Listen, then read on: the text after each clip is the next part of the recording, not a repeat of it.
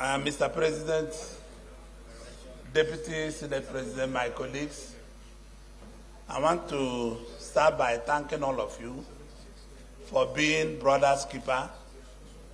Mine will be a little bit emotional because when I had problems in these chambers, I know that most of you stood behind me. And I want to thank, I have to mention a few senators. I have to thank Mr. President. I have to thank Senator Amusu, Senator Alero, Senator Goje, Senator Yahaya Abdullahi, and my deputy. Why I'm thanking them is that these people were with me throughout during the problems. And I thank the Vice President because he was coming to see me every week.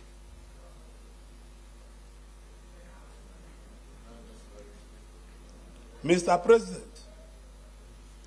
today is the beginning of new friendship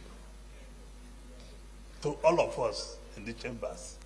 It's not the end of the old friendship we started. I want to thank my constituency for bringing me here. And I want to say that coming here gives me a lot of latitude to understand Nigeria better, to understand what we stand for better, to fight more for united Nigeria. I believe that we are dispersing, not separating ourselves. I went through one of my best time in life in the Senate, and I also went through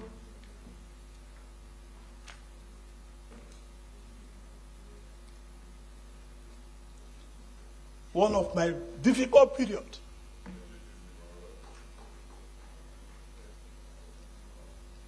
Also in this Senate. Before I came to the Senate, before I came into politics, I can buy anything body can buy. I'm not a thief. Those that put me in prison, no reason they put me in prison.